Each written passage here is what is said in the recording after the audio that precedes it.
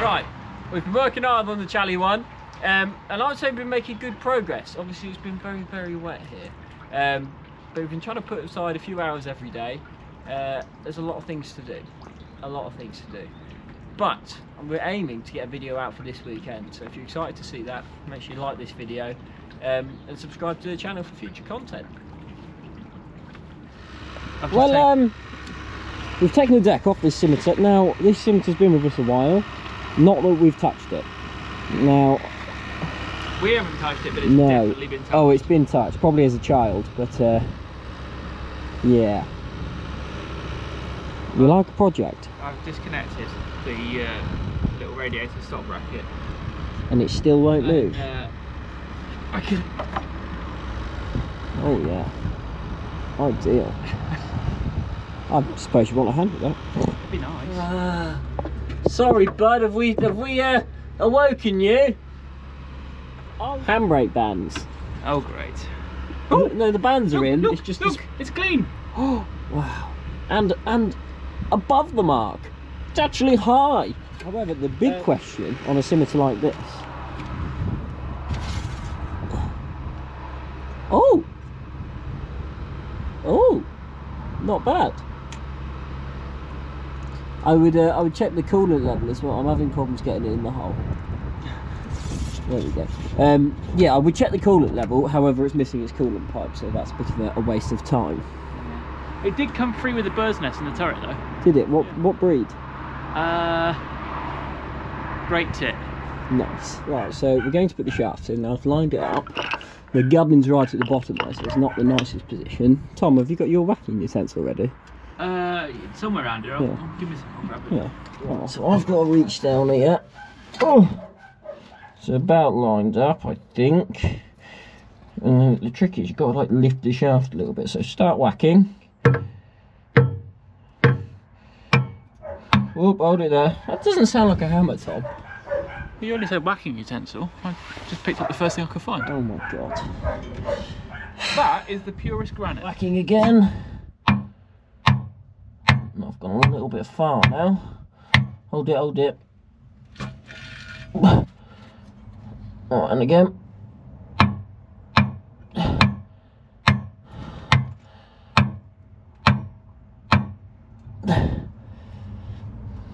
About the wiggle. Alright, go on.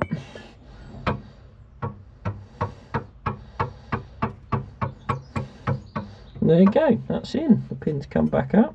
Now, I don't know if you can see that, but that isn't Apache.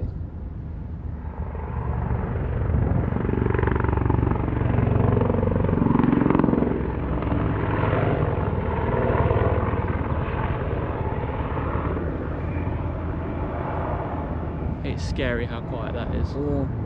Now, I don't know why he's here. What do you think he could be looking at here? Maybe our duck down the field. Maybe. Do you reckon it was all the shells we were, firing at them? Maybe, Yeah, they don't like laser pointers, do they? No. Or maybe it's the abundance of Russian tanks sat down the bottom. Who knows? I mean, what reason would they have to look at Russian tanks? Beats me. So, the plan for today, I think Tom's playing with a scimitar and I've got a little Samaritan to look at. Now, there's lots and bits and bobs missing. So I've got a big bag of tools. This is the easiest way to carry it, I've got to be honest. Well, basically I need to put that back together. Now, the main starting cable has literally been just cut in half and so much stuff is missing. So we're just going to keep putting that back together, really. Don't know where he's got up to, but there's definitely a project. Definitely a project here. But all in all, I think it was quite a low hours engine, around the 600 hours mark, which, on a Cummins 6BT, it's just nothing. Before we've got it, it's had very, very new final drives put in. And so I would imagine that that's why it's all stripped out. But obviously, you've just got to put it back together and pray, really. Yeah, now I'm no expert, but I would say that that is seeing better days. So I'm going to have to source another one. I don't have any joiners. To be honest, I don't think I really want to join it anyway. Now, I'm assuming this little sheet is to say that it is it's been cleaned. Where's it come from? It's come from Canada, so it definitely needed cleaning. So hopefully that means they've emptied out the bog in the back. Now, am I going to check? No. I'll take their word for that. Now, looking at this dog kennel, I'm going to assume that the drive shaft that's in the bits in the back absolutely crapped itself, because that has been mullered. So we'll have to do something with that, and I'll probably get another drive shaft for it. Right, well, really I just want to check that the starter motor works. I thought if you're turning it over, you might as well start it just for a little bit. Just so we've got a good engine and all our electrics are good and stuff like that. Most importantly, make sure you stop it. Oh! The indicator's going. Well, this side isn't. No. Lights? Oh, yeah. Right.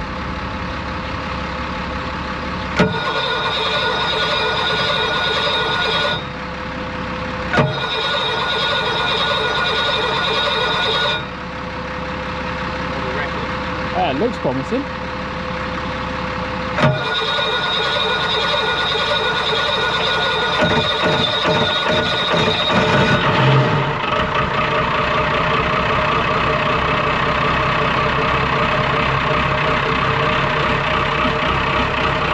Right, well, the drive shaft's in, everything's bolted up.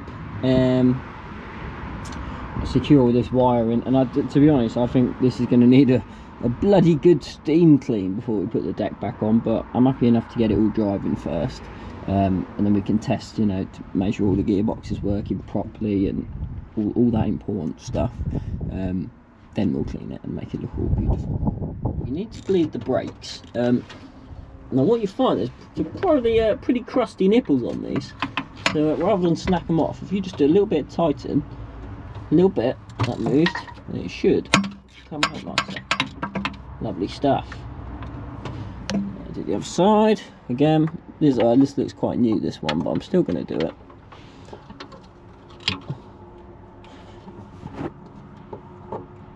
There we go, a little bit tighten, and then off it comes. Saves you snapping your nipples. And yes, I am sat cross-legged on top of the gearbox. And the bumping.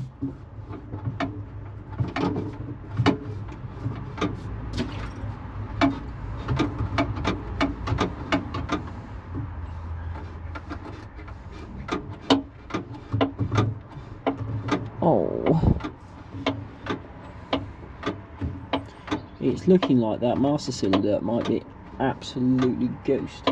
Well, that was a very disappointing result. That means I've got to take all the floor up and take the brake master cylinder out. I don't know if we've got a replacement one, so I might have to rebuild one. But yeah. Well, unfortunately, the main brake master cylinder is ghost. Now, it was missing a main brake gearbox pipe, like gearbox side brake pipe, which I made one up, fitted that. Now that was not a lot of fun with the gearbox in and this corner piece in, but we soldiered through.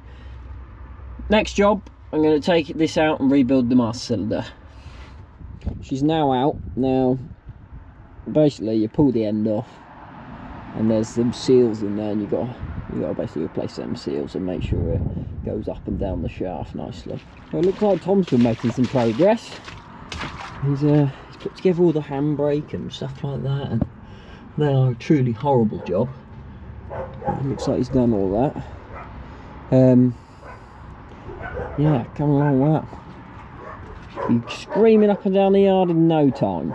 Right, well, we're making pretty good progress. I think we're going to leave it here for the rest of the day, to be honest, and come back to it tomorrow. I want to bleed up the brakes properly. I've just put on the master cylinder after it's been rebuilt, and it's taken a bleed, and it seems lovely, but I can't get a proper bleed on it by myself, and that being, my arms aren't long enough. Outside Tom's ready to start. Oh, the world's most expensive jump pack strikes again. Are you confident? Yeah. He's got a tab of shiny bolts. That's always a good sign. I might need one of those.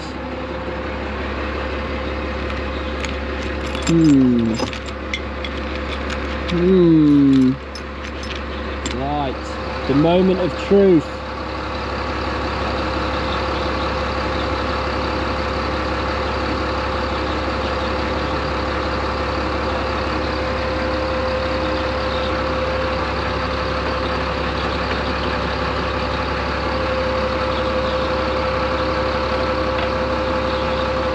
Here we go.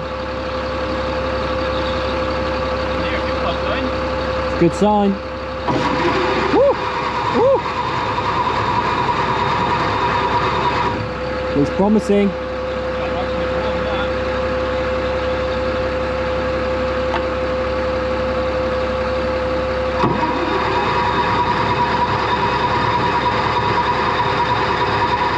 Now, what you might notice, it's moved under its own power.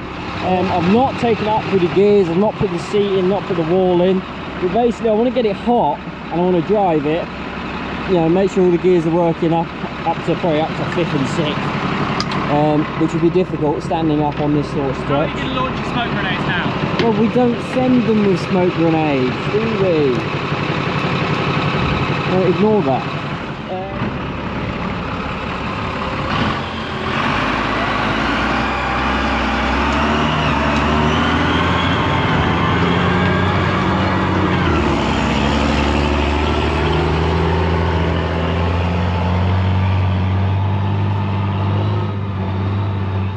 Well, we did think about putting that one on the list of things to do, but well, it's a bit of a pig to work on, so not today.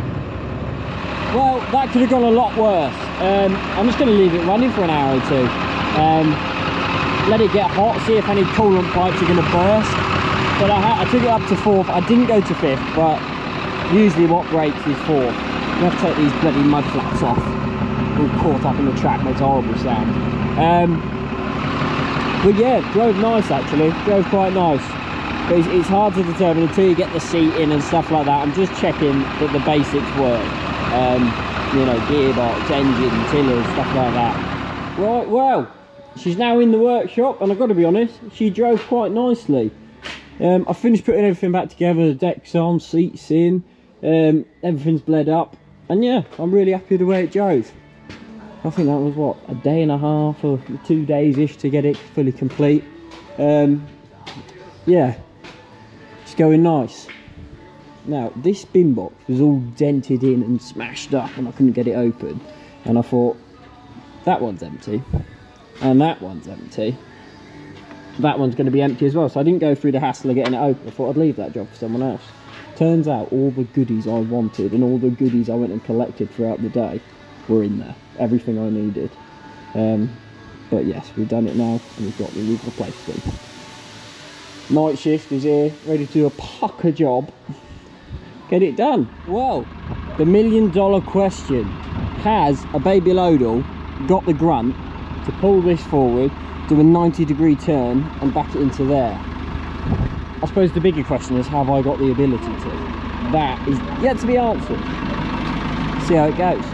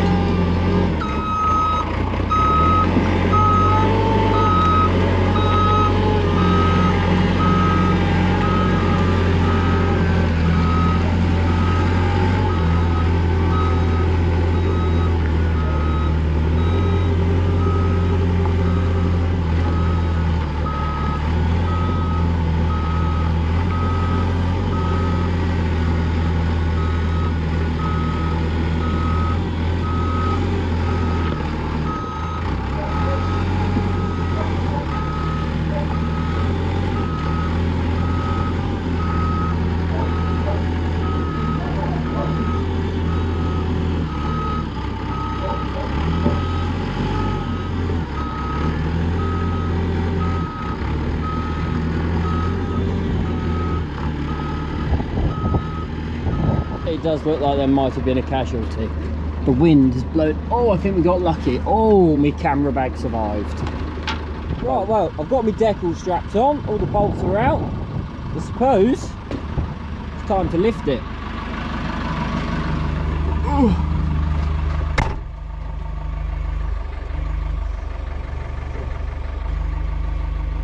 Out a little bit.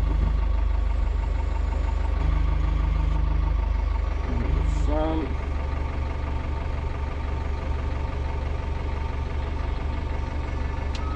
There you go. So, if I remember correctly, there was I mean, it is quite a high hour engine, 4,000 hours, but still not a lot. I think it's been basically cooked. So if you look in there, I mean, it's just full of oil. And this will probably have a load of water in it. Yeah, oh, lovely. So yeah. Now I might try and get it running, just to see if I'm getting pressure here. And that'll tell me if it's, you know, if it's the oil cooler that's failed, or if the suspected head gasket or the head's cracked or something's warped. Well, with a bit of careful play at the starter mode, that's when it's come out. It started up and it's running very well. Now, there's definitely oil in there, but I'm not seeing bubbles come up. It's hot, very hot. So potentially we could just be looking at a blown oil cooler. So I think I'm going to take that off once it's cooled down. I'll take it off, and basically put it in a bucket of water and pressurise it.